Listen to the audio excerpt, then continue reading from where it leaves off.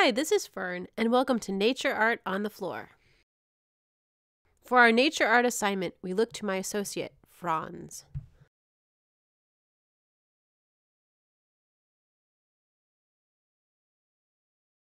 Hey, Franz! What do our lovely producers have in store for us today? Well, if it's not messy, it's not creative. Sometimes.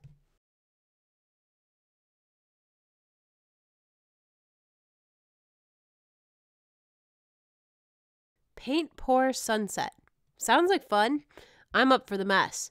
I just need a good reference photo. Go to the archives, Fern. Go. I like to keep a physical collection of reference photos for my nature art. Sometimes it's even in order. But not today.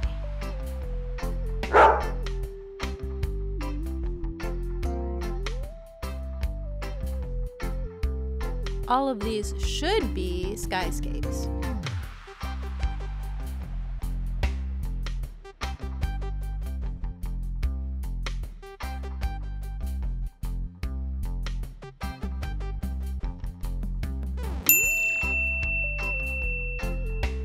Now this one has possibilities.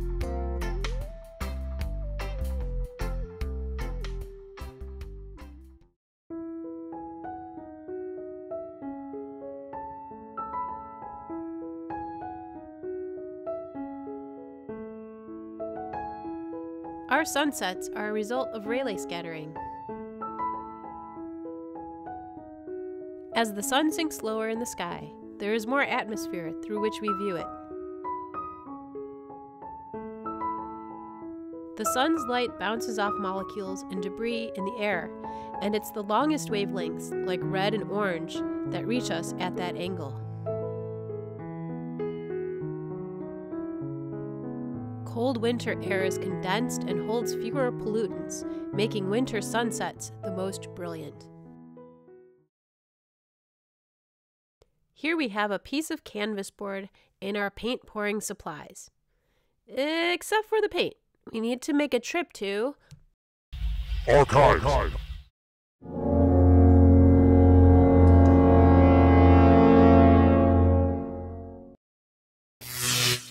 The paint cave. Here is where I keep mass quantities of acrylic paint. Sometimes the cave is even in order. But not today.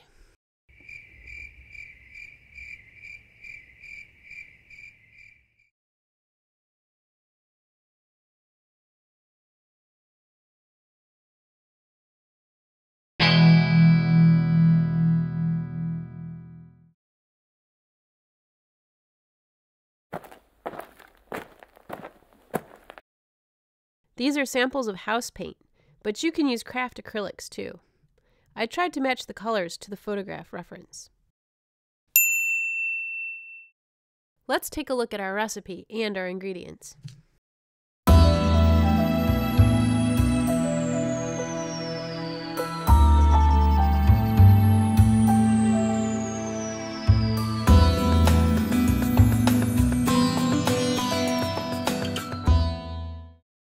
People often ask me where I get my awesome paint mixing cups. I'll tell you a little secret. I think we're ready to start. Let's hit the floor.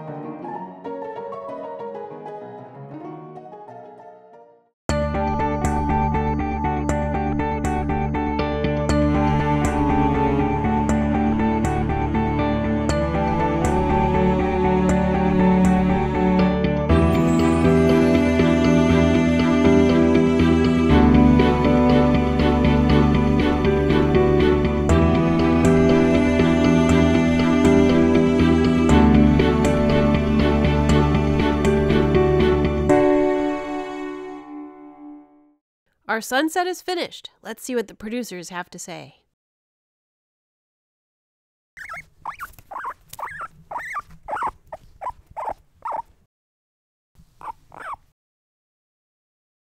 I think he likes it.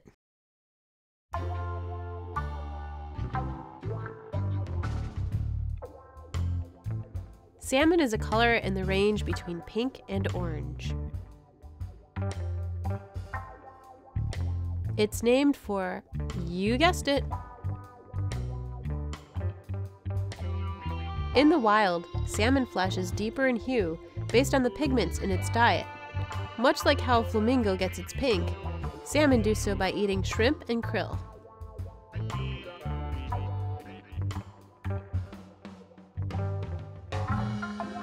Farm-raised salmon are gray, and their flesh is dyed so they don't look gross. The term salmon was first used as a color by the English in 1776, and Crayola introduced it to its crayon set in 1949. Both psychologically and physically, salmon stimulates energy. It's a symbol of health and happiness, and it inspires confidence.